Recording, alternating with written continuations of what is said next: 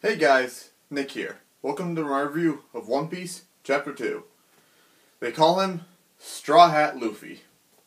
So this is the first real chapter of the manga, where it really kind of shows you, oh hey, this is who Luffy is now. He's become a strong, independent kind of idiot as he's gotten older, but you know what? He still has a good heart.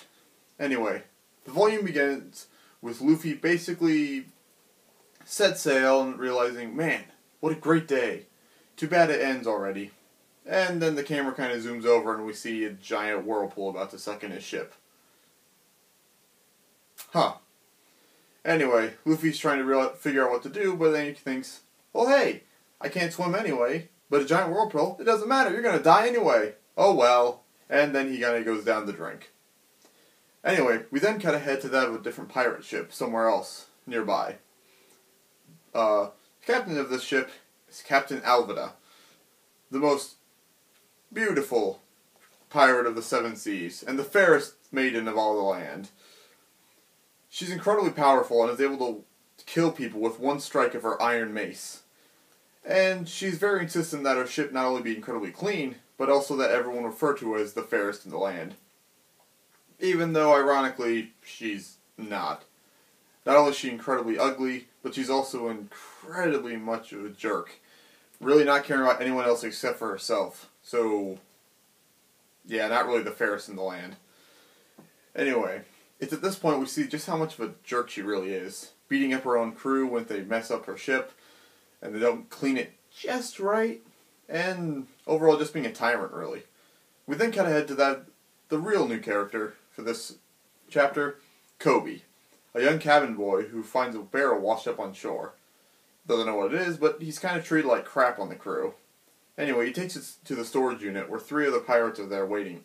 Just kind of hanging out, and they go, "Ah, bottle of rum, huh? Let's crack this thing up and drink, huh?" They threaten Coby not to tell the captain. Makes sense. And then out of nowhere, Luffy pops up out of nowhere going, "Man, what a great nap!" And everyone just kind of like, why is there a guy in a barrel? What's going on? Anyway, Luffy's just kind of like, well, where am I? Who are you guys? And they want to know who he is. But anyway, Luffy and Coby end up meeting one another and kind of get along, and end up leaving right before Alvida comes by and smashes the higher storage shed, wondering who had such a great nap. It's then they find out that Coby's a traitor. Well, traitor, because he ended up bringing Luffy in the barrel, but he still didn't know. Anyway, cut it back to Luffy and Coby talking. And Luffy asks him if he has a ship he can borrow to get back on the sea. Coby shows him this really kind of beat up little wreck of a ship. And he goes, "I've been working on it for about 2 years now, but I don't have the courage to try and to escape." We also find out that apparently 2 years ago he accidentally got on the wrong ship to go fishing, and that's why he's the cabin boy. They're just sparing his life because he has knowledge of the sea. Huh. It's at this point Luffy says that, "Wow, you're a wimp and an idiot." Yeah, coming from Luffy, yeah. Anyway, they get to talking a little bit, and then Coby asks Luffy why he went to sea. Luffy tells him, "I wanted to become the king of the pirates."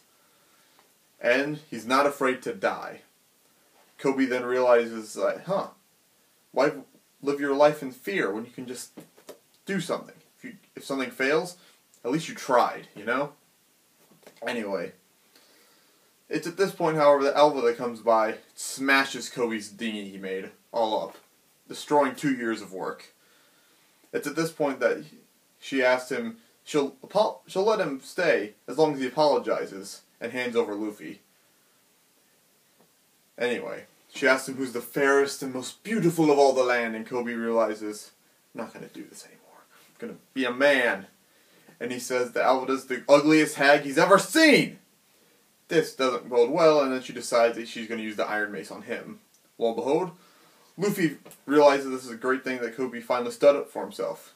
Gets him out of the way, takes the hit full on, doesn't feel a thing. Ha! Made of rubber! It's at this point that he ends up beating the crap out of Alvida with one punch. That is the Gum pistol. And everyone's terrified because she was superhuman strength already, and this guy just beat her in one punch.